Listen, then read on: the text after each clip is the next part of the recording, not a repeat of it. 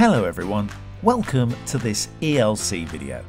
In this video, you will learn about using visuals in your presentation assessment.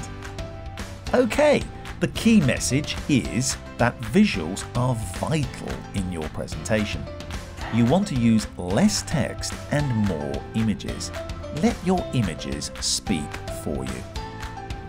Please avoid having long lines of text on slides.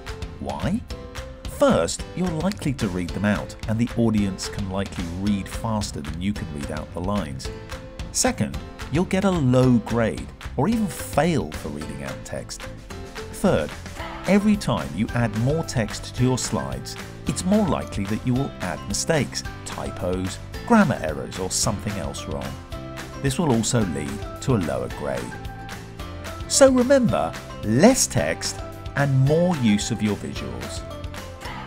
Okay, so can you just Google and use any image you find online? No, you can't. That's copyright theft, and that can lead to a low grade as well.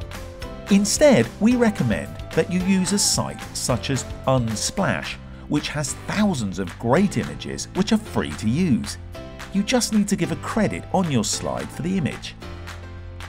And there are videos on the ELC's YouTube channel, including this one about designing effective visual aids.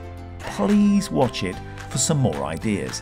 And subscribe to our channel so that you're always notified when we add a new video. Finally, don't forget that practice does make perfect. How many times have you practiced your presentation so far? Okay, that's it from me. If you've got any questions, please ask your class teacher. Thanks very much for listening, and remember to attend your lessons for more presentation practice.